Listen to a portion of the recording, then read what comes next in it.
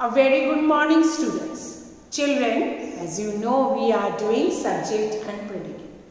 As we discussed that subject is the part of the sentence that tells you who we are talking about. And predicate is the part of the sentence that tells you about the subject. We have done few exercises from subject and predicate. Let us continue with another exercise. This time, this exercise which we are going to do in this module is in your workbook. Children, in workbook page number 48. In page number 48 of your workbook, this exercise is given. And children, it is in B3, question number B3 in your workbook. Okay?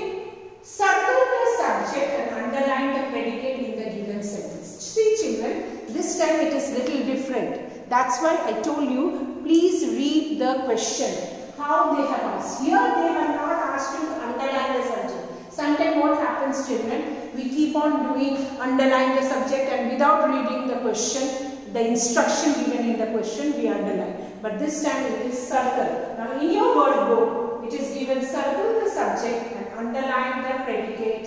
So here it is opposite. Never mind, we will do it and you have to just do the thing what is given in your as an instruction to your question. Number one, English is an interesting subject. English is an interesting subject. Now, about whom we are talking? We are talking about the particular subject called English. Okay, so English is my subject and I will circle it. This time I have to circle it. I will circle English. Okay, English is the subject and is an interesting subject is my predicate. Here I have to underline. Is an interesting subject is my predicate and that is and I have to underline. And as you can see, it starts with a helping verb. Okay, is my helping verb. So English is an interesting subject. English is subject. Is an interesting subject is predicate. Okay. Coming to the second one, my sister won a medal in gymnastics. About whom we are talking? We are talking about my sister. So my sister is the subject which I will circle and you also have to circle in your workbook. Okay, my sister is the subject. And what happened to my sister? She won a medal in gymnastics. So won a medal in gymnastics is my predicate which I will underline. Okay, as you can see here it starts with the main verb won a medal. So who won the medal? My sister. So my sister subject won a medal in gymnastics. Gymnastics is a type of a sport and she won the medal. Number 3, the butterflies look beautiful. About whom we are talking? We are talking about butterflies and not only butterfly, the butterfly. Okay. The butterfly is my subject which I will circle. And what happened to the butterflies?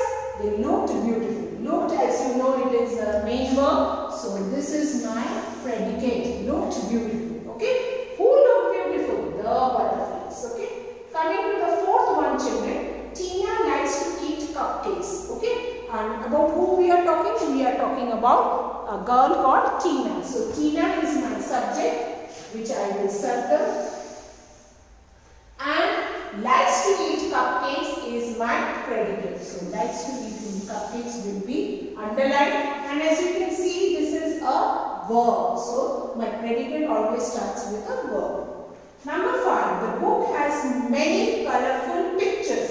About whom we are talking? We are talking about the book. Okay, so the book is my subject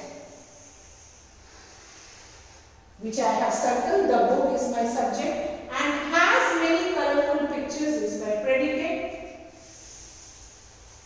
The whole thing children, don't do half. Okay, I am not underlining only verb or something. We are underlining predicate. Now as you can see, has, as I told you, has is a helping verb. Has is a helping verb. So has many colorful pictures is my predicate. Okay, who has colorful pictures? The book. Okay. Number 6, Kolkata is called the city of joy. Kolkata. Yes. So Kolkata is the subject which I will circle.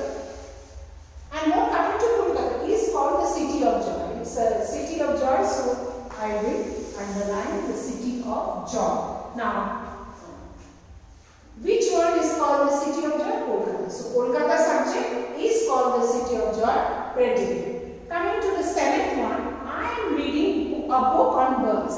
About whom this sentence is talking about? I. About man. Okay, myself. Okay, so I is the subject, and what happened to I? I am reading a book on birds is the predicate. Now again you see children, am is a helping verb. Am is a helping verb. Am reading a book, again main verb is also there. Am reading a book on birds is my verb. Who is reading a book on birds?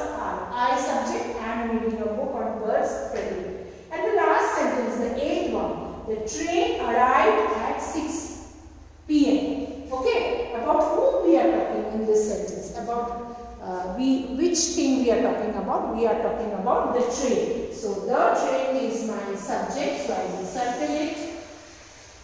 And arrived at 6 p.m. is my predicate. As you can see, it starts with a verb. Okay, children. So who arrived at 6 p.m.? The train. So these are your subject and predicate marked as subject as circle. We have circled the subject, and predicate we have underlined.